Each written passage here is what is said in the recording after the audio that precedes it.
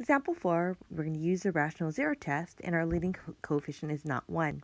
So we're going to find the rational zeros of f of x equals 2x cubed plus 3x squared minus 8x plus 3. So we need to list the possible rational roots first. So what we do is we think about the p over q, or I like to think about it as back over front, because I remember that more than the p and q. So back, our constant is 3, and the leading coefficient's 2. Factors of 3 are 1 and 3, and factors of 2 are 1 and 2. So what we do is we first start with the 1 on the numerator, and we have to group it with the 1 and the 2 in the denominator. So we can have plus or minus 1 plus or minus 1/2. Then we do the same thing with 3. So it goes to the 1 and the 2. So the possibilities are plus or minus 3 and plus or minus 3 over 2. So let's go ahead and try. Let's go ahead and try 1. So see if that works. So 2, 3, negative 8, and 3. We know it works when we get a 0 in the remainder. So this is 2, 5, negative 3, and 0. Yay, it worked. So x minus 1 times 2x squared plus 5x minus 3. Then we see if this is factorable, and that is. So 2x will multiply to negative 6. That adds to 5. So that is 6 and minus 1. So positive 3. And so our zeros are at x equals negative 3, 1/2, and 1.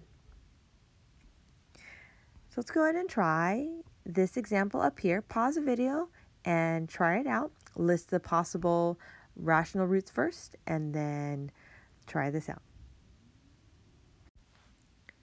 So if you tried this out, you would have gotten x equals negative 3, 1/2, and 2. Let's try another example, solving a polynomial equation. Find all real solutions of negative 10x cubed plus 15x squared plus 16x minus 12. So let's list all the possible roots. So in the numerator, that would be 12, and then the denominator would be 10. So let's see, plus or minus 1, plus or minus 2, plus or minus 3, plus or minus 4, plus or minus 6, and plus or minus 12. All over plus or minus 1, plus or minus 2, plus or minus 5, and plus or minus 10. So there are quite a few of these. A suggestion that the book offered was to sketch the graph and to see if you can try to approximate some of these values. So in this case, there are 32 possibilities, but let's go ahead and try x equals 2.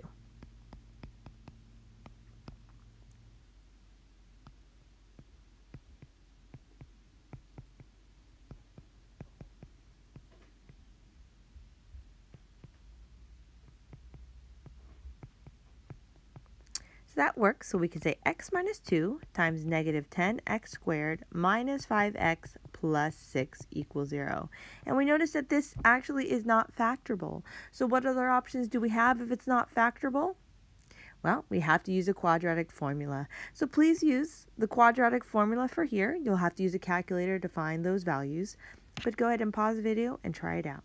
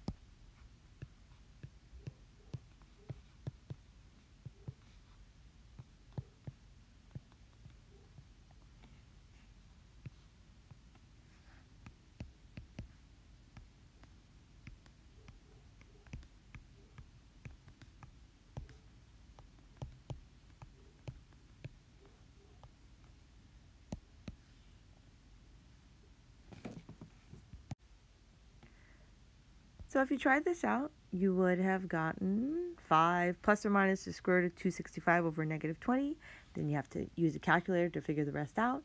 So we find out that x is 2, negative 1.0639, and 0.5639. So go ahead and try this example here. Pause the video, and when you come back, I'll have the answer for you.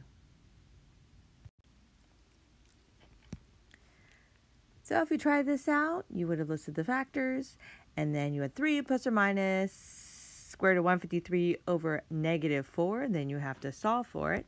Then you find out the factors are x equals negative 1, x equals negative 3.8423, and x equals 2.3423. So I hope this helps you out. Thanks for watching.